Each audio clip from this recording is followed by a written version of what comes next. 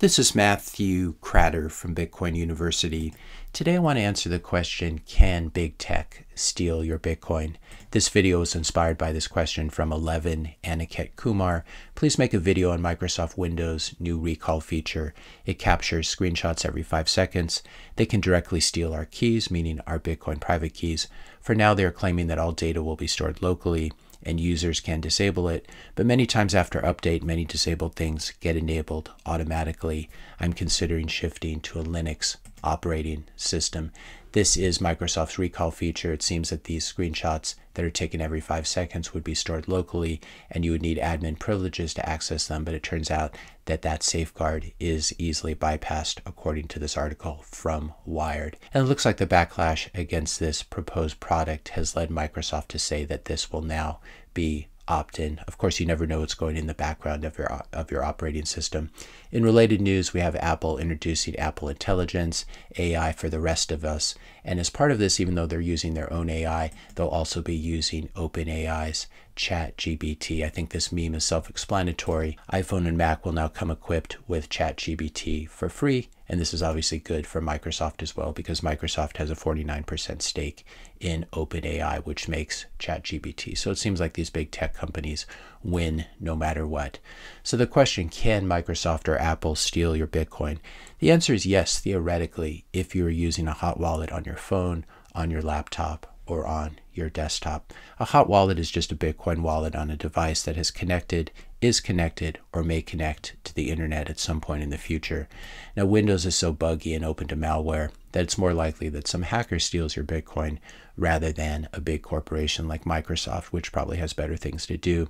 But the problem is the best programmers don't need to get a job at big tech. They can just try to insert some malware on your computer and steal your Bitcoin private keys that way. If you're enjoying this video so far, I just ask you to help to support my work here. Click the subscribe button, leave a like, leave a comment, and share this video with a friend or family member. Now, if your hot wallet is hacked on your phone or on your computer, if you lose $10 worth of Bitcoin, $100 worth of Bitcoin, which is probably the most you should be storing in a hot wallet, it's not a big deal for most people watching this in developed nations. But how can you prevent attackers from stealing your Bitcoin long-term savings? This is the big question. And the answer is, of course, to keep it in cold storage. In cold storage, the private keys are held on a device that has never touched the internet and never will touch the internet. It's important to remember that hot wallets, cold wallets, including cold storage, these devices, these software wallets or hardware wallets do not hold your Bitcoin. Your Bitcoin is simply a record on the global distributed ledger, which is also called the Bitcoin blockchain. What instead is happening is that hot wallets and cold wallets hold your private keys. They store your private keys in a safe manner. They don't store your Bitcoin.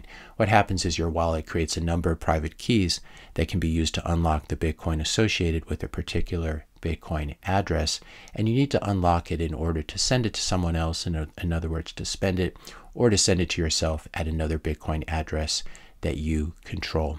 When you're using a cold wallet or cold storage, your private keys never touch the internet or the computer that you're working on. Instead, what happens is an unsigned Bitcoin transaction is passed into the hardware wallet, either in an air-gapped manner using a micro SD card like with the Coldcard, or using a QR code as with the Blockstream Jade, which we'll be talking about. So that unsigned transaction is passed inside the hardware wallet in an air-gapped manner, or via a cable that connects the hardware wallet to a USB port on your computer. That's still fine, but it's a little less safe than using it in an air-gapped manner. And then once that transaction, that unsigned transaction, is inside of your hardware wallet, it is signed by the hardware wallet and then passed back out to your computer, from which it is broadcast over the internet to the rest of the Bitcoin network so that a miner can pick it up and include it in a block. And this is how a hardware wallet can sign a transaction without ever disclosing your private keys to the internet. Now, should you use Linux instead of Windows or iOS? I think if you have to ask the question, you probably shouldn't. And if you're a non-techie like me and don't know what you don't know, for example, do I need to constantly update Linux to patch vulnerabilities, for example? How often should I do this? What can go wrong? Just stick to iOS or Mac OS if you have access to Apple products. Windows is always absolutely the worst, full of disease and corruption like its founder. The best Bitcoin hardware wallets are always Bitcoin only. They have a smaller attack surface because they don't cater to every stupid altcoin under the sun. And when you buy a hardware wallet from a Bitcoin-only company, you're not helping to fund and prop up the scammy altcoin ecosystem as you would be if you bought a Ledger or you bought a Trezor or something like this. Now, these are the hardware wallets that I recommend, and it's important to state here I'm not being paid or compensated in any way to recommend them. I'm just a happy customer who has bought many Blockstream Jades and Coldcards. This is my favorite, the Coldcard wallet. This is a little bit more expensive, but this really is the gold standard, or I should say Bitcoin standard, for hardware wallets. And you can use it with a micro SD card like this in a completely air-gapped manner.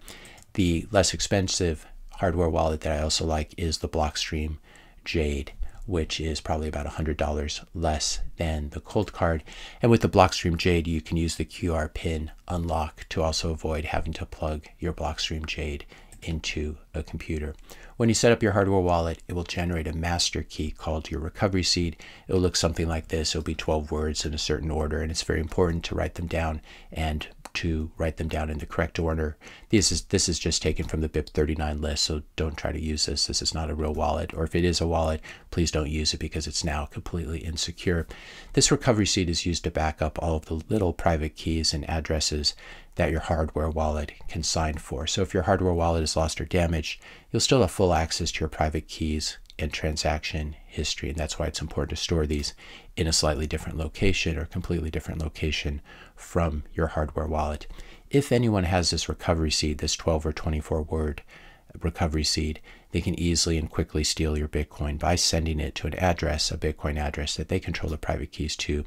So it's very important to store your recovery seed in a safe place. Never take a picture of it, never send it in a text, never put it anywhere on your computer or phone where it could be automatically uploaded to iCloud or Google Cloud or scanned by Microsoft Recall. Never send it in an email, never put it on Dropbox or Google Drive.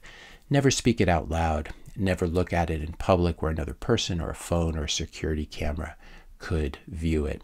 Also, to make sure to store your recovery seed in such a way that it will survive a flood or fire in your house. I like the seed plate, which is made by the makers of the Coldcard.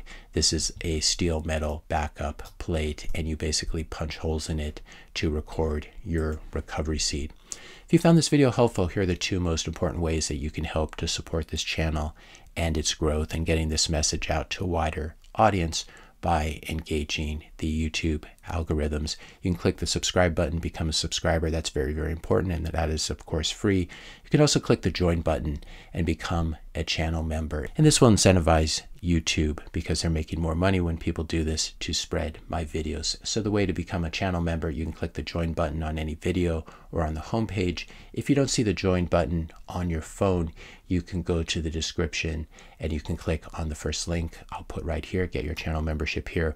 I'll also put the link in the pinned comment, in the top comment, which I'll pin to the top of the comments.